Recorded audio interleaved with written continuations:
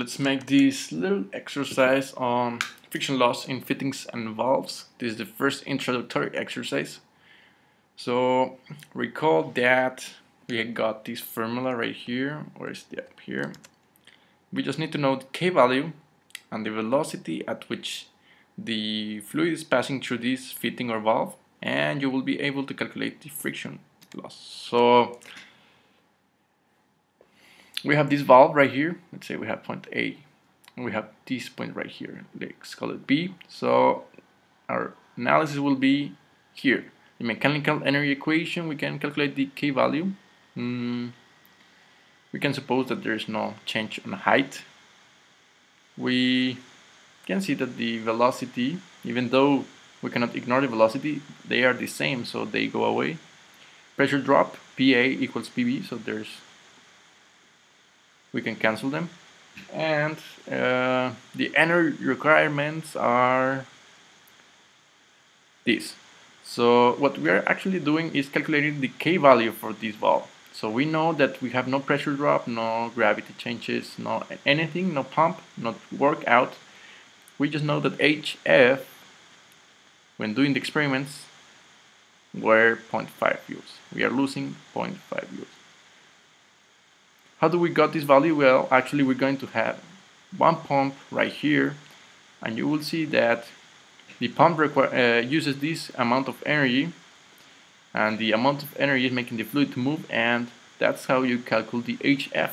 Even though we have a pump, we are not doing the balance including the pump. We are doing the balance only on the valve. So the energy is here, we got it 0.5. So the energy being lost, or well, the energy that the pump provides is the energy here. So it's minus minus, you got this. The velocity, once again, even though we cancel it because they are same here, you need to know the velocity inside the valves, which is this value right here to the second power.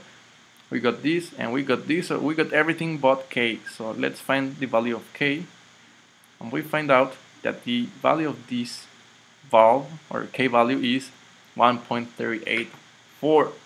And the good thing is that once we got this, we can, let's say, use the same valve and apply, and if we operate different velocities or different volumetric flow rates, we will be able to use this K value and use it for the calculation of energy being lost.